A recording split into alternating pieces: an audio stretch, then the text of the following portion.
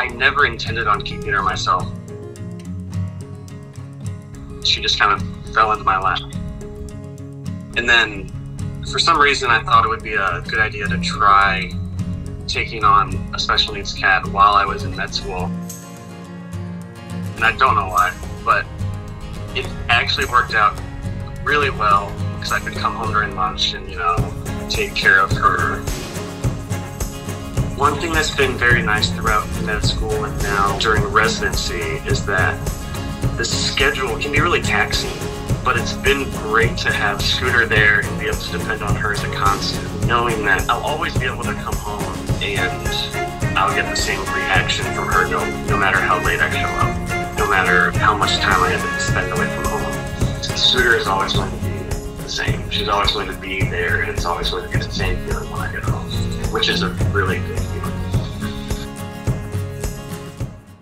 Scooter, Scoot.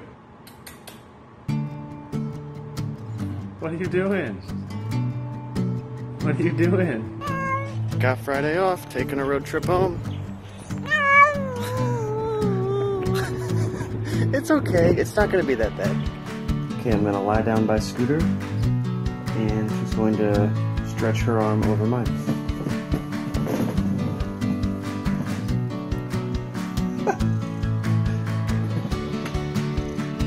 You're so predictable.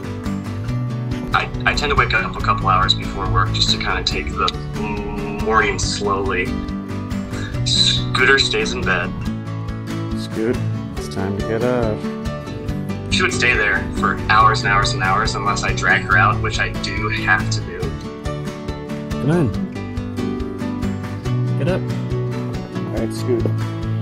Time to wake up. Let's go. She's always been a really affectionate cat. You want to come up here? So she's always been really quick and really eager to ask for help.